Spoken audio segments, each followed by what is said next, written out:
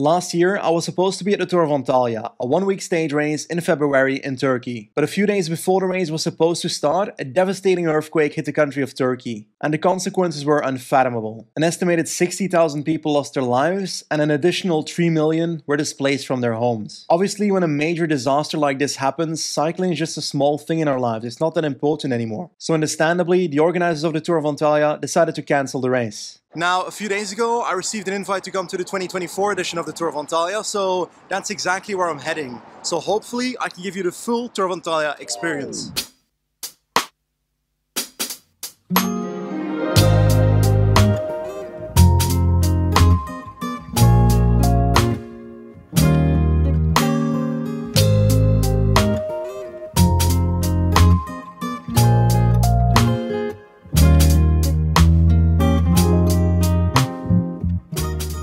So after a full day of traveling, I finally arrived in Turkey, in Antalya. I'm at my hotel, Grand Park Lara. This is where the riders stay and where I'll be staying for the first 4 days of my trip. After that, I'll be switching to the Accra hotels, which is the organizers' hotel. So that supposedly is a slightly better hotel, but don't tell the riders. But hey, it's pretty late, so I'll leave it here for today. Tomorrow, plenty of stuff on the menu, media stuff, but also I'd love to explore the actual hotel behind me because this thing is huge. Anyway, I'll see you tomorrow, because I'm tired.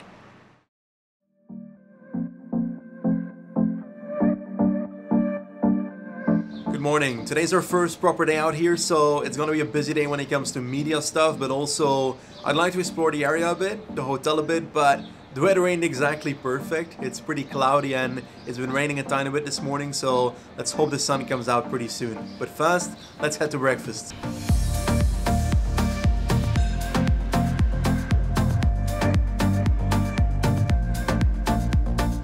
So when it comes to media stuff, I'm not sure if I need to be at the press conference, but I also don't know where it is, so let me do some research. So apparently the press conference is at the other hotel, the organized hotel, so that's where I'm heading. There should be a shuttle somewhere that I can use to get there, so let's hope I do.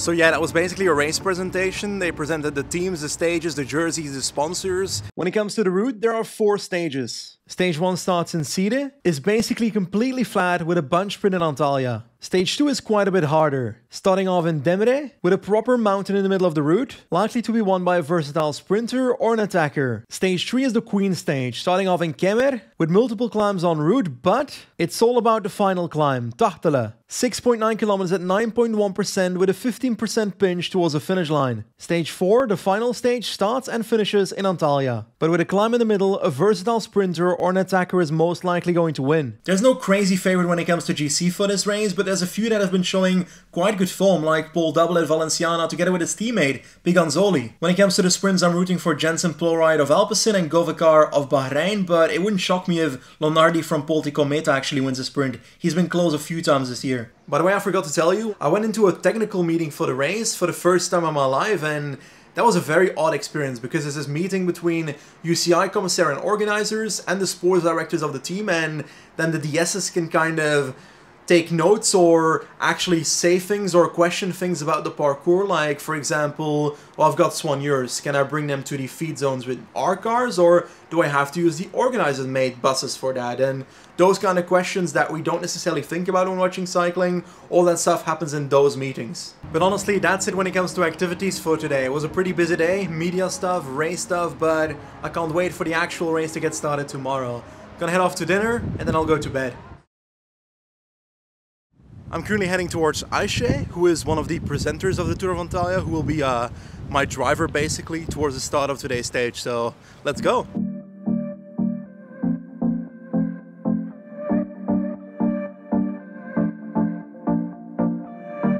The start of stage 1 is in the ancient city of Side, ruins dating back to the 7th century BC. And at the start line, the first team I saw was Rembe Pro Cycling Sauerland, a German UCI Continental team led by sports director Greg Henderson. We've done a bit of recon, obviously, because it's very similar to 2 years ago, but today's going to be different. Tail cross all day, a lot faster. So the stage will be done quicker. Yeah, but I just really hope the rain stays away for the riders, because I've raced here in the rain before and it's really slippery. So just for safety reasons, I hope it stays dry. Sabgal from Portugal, Terengganu from Malaysia, Adria Mobil from Slovenia, Kinan from Japan, China Glory from, well, China, Uzbekistan national team. Many teams are here from all over the world, and that's the beauty of these smaller races. But Bahrain Victorious is here too, with their Bahraini rider, the always friendly Ahmed Madan, who really has one of the sickest bikes in the peloton. Ahmed, the best domestique. Yeah. Ahmed, I want a preview of stage 1. Yeah, so today's a flat stage, 140 almost kilometers. Roughly. All good. We have a sprint stage today, some small hills before the finish line, but then nothing serious, it's all like flat stage. So it should be good. Yeah, a bunch of sprint. Let's enjoy it, eh? Yeah, let's go. Another World Tour team at the start, Alpecin de Koning. They brought one of my friends, Henry Ulich. He's looking great, eh? Mr. Henry. Thank you. And the sprinter, Jensen Plowright. But anyway, it was time to walk back to the start because the riders were about to begin stage 1 of the Tour of Antalya. Usually at the starting location of a race, the start and the sign-on podium are like next to the bus zone. And in this race, there's like 2 kilometers in between, so I have to walk like 2 kilometers from the start to the actual cyclists.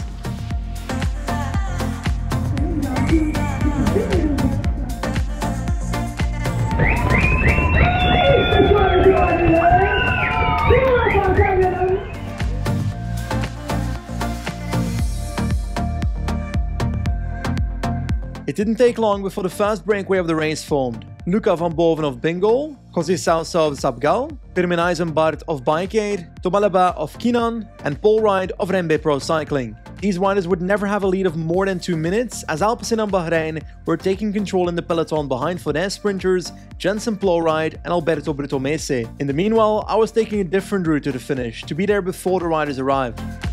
In the Tour of Antalya, there's a green Beyond Antalya jersey, basically an intermediate sprint classification. At that sprint, it was Paul Wright of Rembe Pro Cycling that took the 3 points.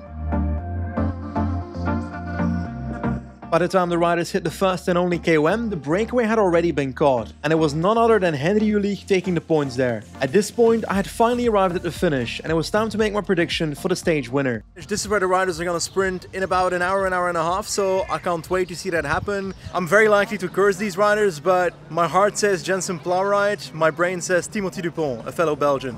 One thing is certain, the winner wasn't going to be Jakub Mareško because he crashed. Another team, very interesting team, TDT Unibet.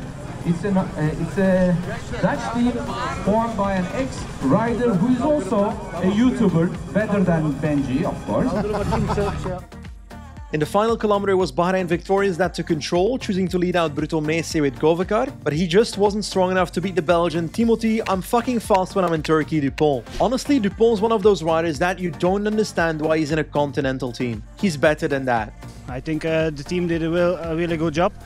I will thank them, and yeah, I'm happy to win again in Turkey. And after the stage finished, it was time for the podium ceremony, with Timothy Dupont also taking the first leader's jersey of the race. Timothy Dupont! Paul Wright of Rembe Pro Cycling secured the intermediate sprint jersey. All right, it's all right. But in the meanwhile, I was strolling about with Henry Ulich. KOM, man, KOM! Hey, we didn't do cycling cross then, on the road. It's crazy, right? Should I take it? Together? I just went out of the saddle and then no one could follow him. Why? Like You smashed it, dude. You should be proud. that's from the KOM. Nice. But it's not too high, but wow. Actually it's high. Second best, I think. Nice. I didn't know that he's a climber. King of the mountains! From Germany, Alpecin de Koning team, Henry Uli. Honestly, I'm so proud of Henry. Can't wait to see him in his first World Tour race this year. But anyway, that's a wrap. While the organization broke down the podium and the teams were cleaning the bikes, it was time for me to head back to the hotel. In the end, Belgium on top. Timothy Dupont took the victory. What a wonderful victory in the sprint. Honestly, I had a really fun day. Hope you enjoyed it as well. This will be the end of this video, but I'll be continuing on in a second part coming soon. So, see you there. Goodbye.